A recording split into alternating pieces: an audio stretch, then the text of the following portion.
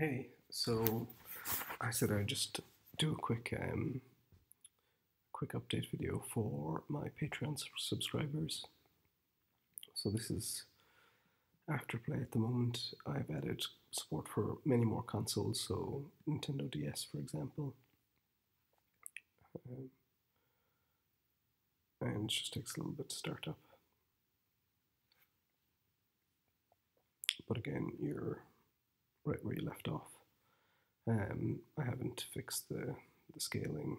You can click here, and obviously all of your favorite like saving features work.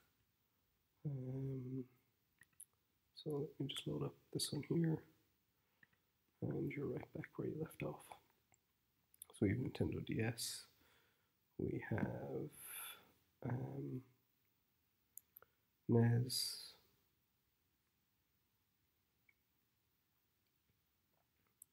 and again, all of your standard Afterplay features work.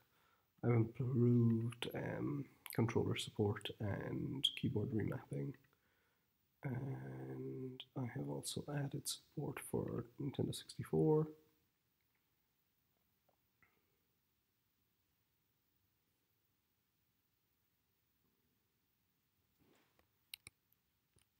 And again,